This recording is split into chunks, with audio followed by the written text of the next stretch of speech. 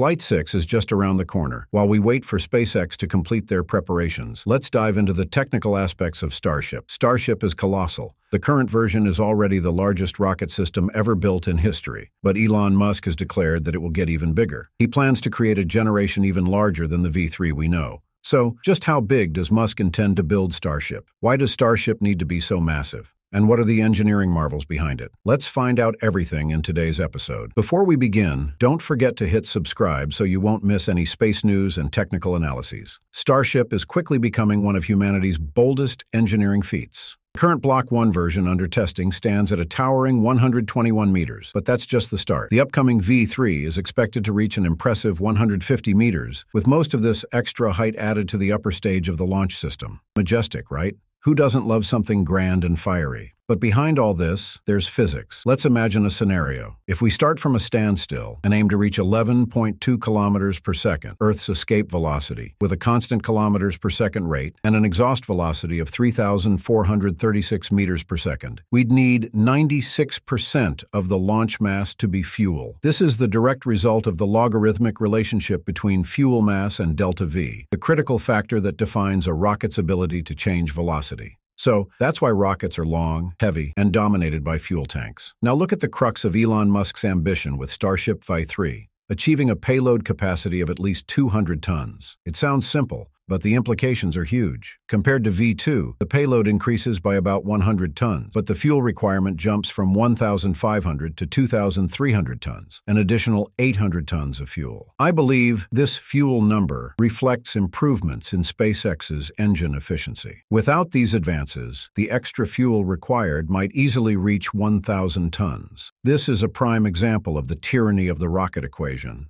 The upper stage is considerably taller because it's the payload carrying stage, and delta V becomes absolutely critical here. This stage has to carry payloads to their destinations, whether it's geostationary orbit or even farther into space, which is why increasing the fuel mass for the second stage is essential. So Starship's noticeable height increase in V3 is not because Musk has a penchant for big things, but primarily because physics demands it. Every extra pound of payload requires exponentially more fuel, directly influencing the rocket's size. For this reason, rocket engineers are always looking to reduce the rocket's dry mass as much as possible. But it doesn't stop there. The real fun starts now. Imagine you're building a high-rise building. When you add more floors, you don't just need more building material, you also need to strengthen the foundation. It's the same with rockets. When we want to send more payload into orbit, we have to add hundreds of tons of fuel and expand the size of the fuel tanks. This inevitably increases the overall mass of the rocket, which then requires even greater thrust to lift off. This is where SpaceX truly shines in engine technology. They optimize the specific impulse, ISP, and increase thrust per engine. And as the engine performance improves, they can afford to make the rocket taller. We've seen Starship grow with each new version, but rockets can't keep getting taller indefinitely. For a cylindrical rocket, the most common design, maximum height is determined by two critical factors: the number of engines you can fit at the base and the efficiency of each of those engines. And both of these factors have limits. The base area of the booster stage dictates the maximum number of engines that can be installed. In modern rocket design, engineers work hard to make full use of this area. They aim to cover the rocket's base with engines, creating an optimal engine matrix, much like how SpaceX configured the Raptor engines on Starship. In fact, I made a video on how they recently added 2 more Raptors to the booster in a smart, space-efficient arrangement. You see, everything is designed with purpose, each decision connecting to the next. Check out that video on my channel if you're interested. Back to rocket size. Since the base area is limited, SpaceX can only add 2 more engines, no more. But as I mentioned, Starship could get even bigger than the V3 configuration we've seen. So how? Increasing the rocket's diameter. This is an idea SpaceX has been considering for the past 5 years. A Starship with an 18-meter diameter, a vision that has never faded. An 18-meter diameter would make Starship the widest rocket ever built. To put that into perspective, 18 meters is the exact height of Blue Origin's entire New Shepard rocket. Yes, you heard right. With an 18-meter wide Starship, in theory, you could help Blue Origin reach orbit by fitting the entire New Shepard horizontally in its payload bay and launching it. Expanding the diameter is both feasible and logical. It's basic spatial geometry. The volume of a cylinder, which is the fundamental shape of a rocket fuel tank, scales proportionally with height, but increases with the square of the radius. This means that when you increase the diameter, the volume grows much faster than it would with added height alone. Moreover, the tank volume increases faster than its surface area. This means you can store more fuel without needing a proportional increase in the mass of the tank walls. It's a win-win for efficiency. An 18-meter diameter opens up entirely new possibilities. SpaceX could boost every metric: rocket height, engine count, fuel capacity, payload capability, everything.